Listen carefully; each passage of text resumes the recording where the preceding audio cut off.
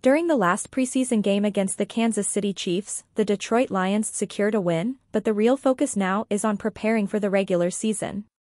The team faces significant challenges, with a special focus on the outside receiver position, where they are still looking to fill the void left by Josh Reynolds.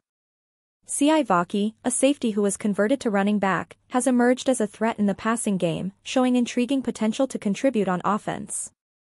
On the other hand, Isaiah Williams has had a mixed but significant performance, raising questions about his consistency. On offense, Hendon Hooker has shown more promise than Nate Sudfeld as a backup quarterback. Hooker has put in performances that indicate he could be a key piece in the future, while Sudfeld is still trying to find his feet. On defense, Matthew Betts, a recent arrival from the CFL, is drawing attention due to his versatility and potential. Betts could become a crucial asset to the Lions' defensive line, offering a combination of skills that could make a difference during the season. What do you think about the biggest issues facing the Detroit Lions?